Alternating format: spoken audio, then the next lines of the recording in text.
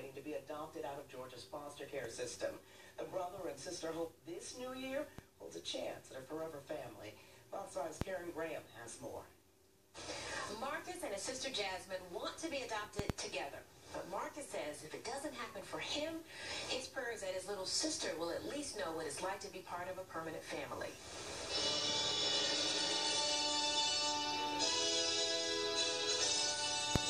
Marcus and Jasmine were not expecting a beautiful snow angel to show up during their recent trip to Stone Mountain. But now that she was sitting right in front of him, Marcus decided to seize the opportunity. And do you have a special Christmas wish this year? Spend more time with my family.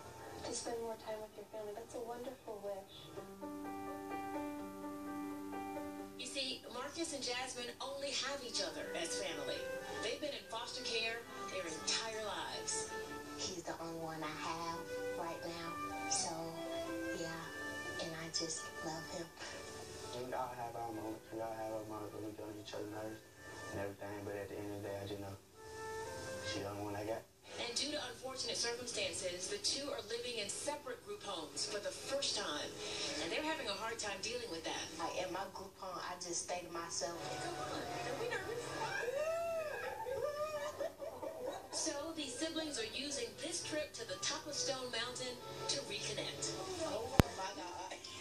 Jasmine is 15, that crucial age when teens are trying to figure out which way to go in life. Finish school, go to college, to get me a job, and I want to be a hairdresser. I ain't never been on by myself. My first time. I kind of like it. Marcus is 17. He loves sports and music, but he says he's putting his loftier dreams on hold to pursue more down-to-earth goals. Military, I would say that's my #1 goal. But at the same time, I want to go to college and study as an automotive engineer because I love cars. Marcus will be 18 soon, a legal adult. But he says that doesn't mean he doesn't long for someone to love him, to help him cope with where he's been, and to support him for where he's going. All the stuff I've been through, I appreciate anybody that's going outside, lend a helping hand, try to help us.